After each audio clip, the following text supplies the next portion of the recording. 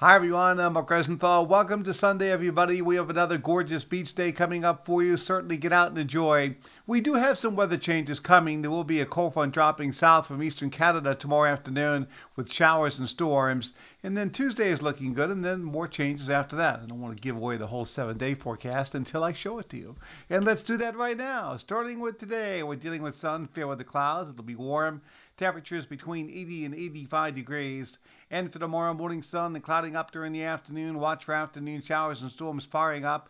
Tuesday is a beach day, 85. There'll be a cold front approaching on Wednesday. It'll be partly cloudy, warm, and muggy, about 85. There could be more showers and storms late. Then cooler weather will follow for the balance of the week into the start of the weekend, the way I see it right now. All right, so there we are. Here I am, and there I go. All right, have a great Sunday, everybody. I'm Mark Rosenthal.